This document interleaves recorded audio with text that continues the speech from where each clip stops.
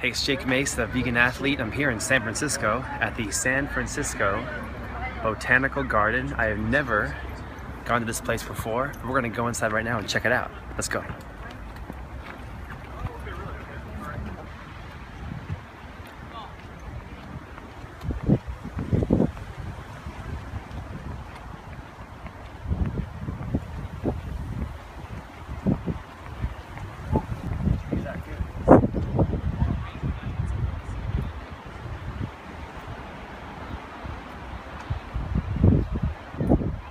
This place is nuts. It reminds me of Jurassic Park. This is a bush sedge tree from New Zealand.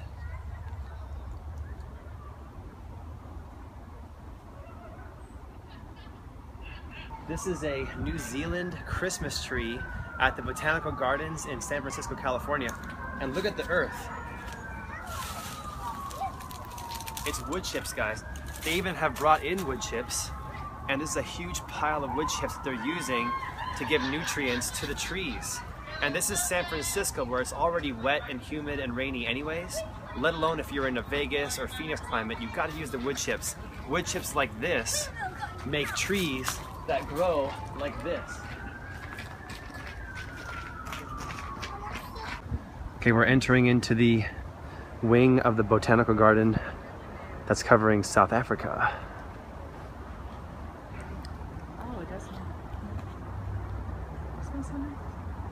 Yeah, these guys are pretty amazing. These are one of my favorite flowers. What are they called? They're called a Hercules flower.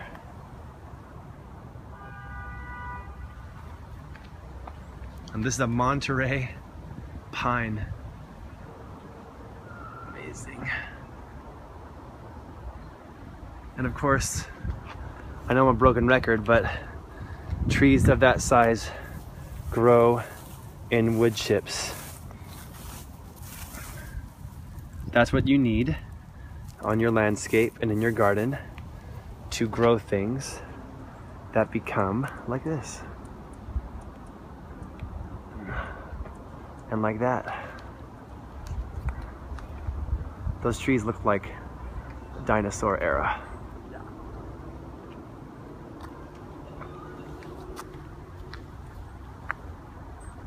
So here's the power of wood chips. Not only when you use wood chips in your landscape are there worms crawling everywhere, but there's some kind of a creature underneath the ground here, like in the movie Tremors, that's trying to get out.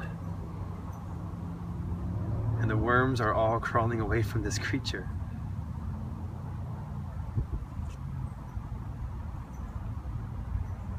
Well, we're not going to dig it up, so let's just keep moving. Here it comes.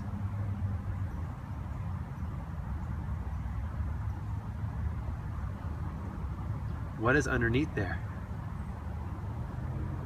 I'm a big fan of these trees that are very native to California. They're all on the coast on the 1 freeway. And at the San Francisco Botanical Garden, they're really putting wood chips as an integral part of the landscape. And everywhere you dig away at the ground, there's just worms coming out from every square inch of this place. And they know the power of the wood chips. All right, guys, we're gonna take a turn to the left and head into the bamboo forest. It's very scary in here.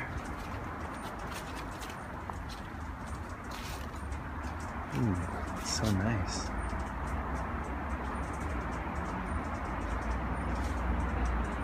Some running water down below, and they even put wood chips as the pathways. And it's just incredible when you pull back the wood chips, the amount of worms that are just all underneath the ground that build this place. Those worms build it.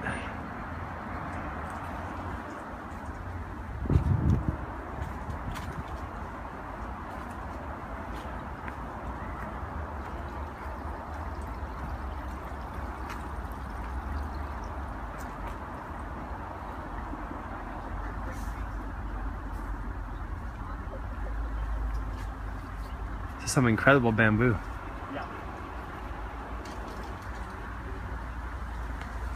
We're here in the bamboo forest, and this bamboo is really amazing. And when the wind blows through,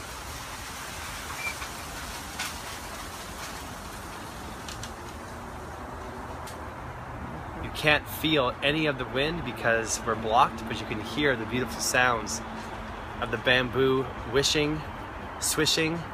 You can hear the stalks hitting together.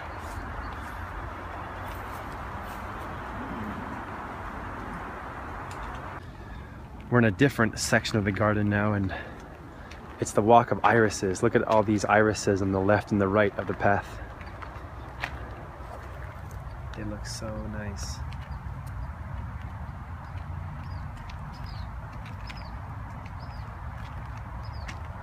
And they're everywhere.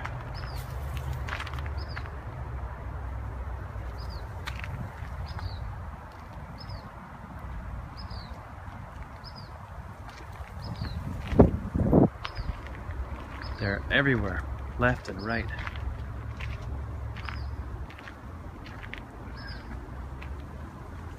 I want to show you guys this tree. Look at the size of the trunk and how it multi-trunks up, and look at the canopy on this tree. This is called an interior live oak tree from Baja California. And what's incredible, again, not to be a broken record or to beat the bush, but look at what's down below. Mulch of leaves, mulch of sticks, and then underneath all these leaves and sticks is the most incredible soil you've ever seen. And just every single scoop you get worms with each scoop of soil. And so I'm telling you guys, you gardeners out there, if you're not putting wood chips against your trees like the oak tree, you're not gonna have growth like this.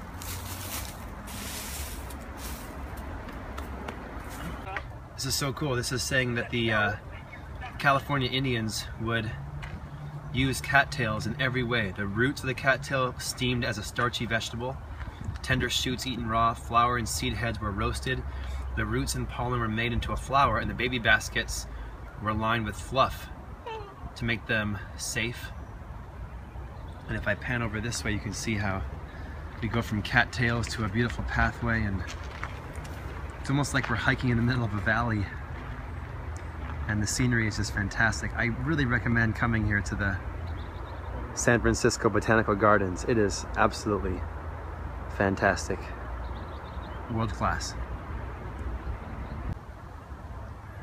I had to share this part of the Botanical Garden with you guys, the Ancient Plant Garden. And it's like a garden full of plants from the dinosaurs. The Ancient Plant Garden. Early Devonian, Pennsylvanian, Jurassic periods. Let's check out what some dinosaur plants look like. The Cretaceous period. This is really cool with a nice Zen walkway that really looks amazing. I'll give you guys a brief look at the plants, and then I'm gonna go enjoy it for myself. You can push pause on the screen right now and check out the information plaque here. And push pause on the screen and read this one.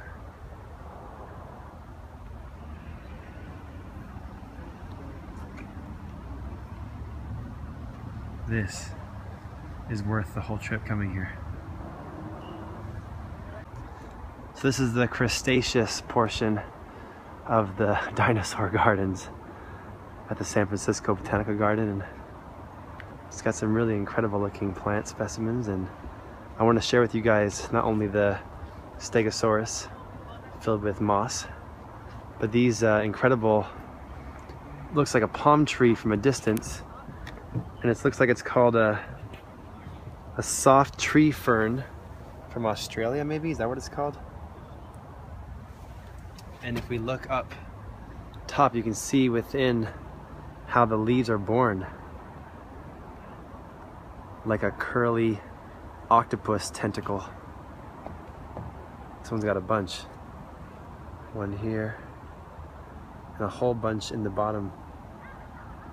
That is so amazing. Here's what this guy is right here. Yeah, It's the soft tree fern from East Australia. And the moss that grows up the base. Anyways, a really, really cool tree fern. It's got some really amazing attributes.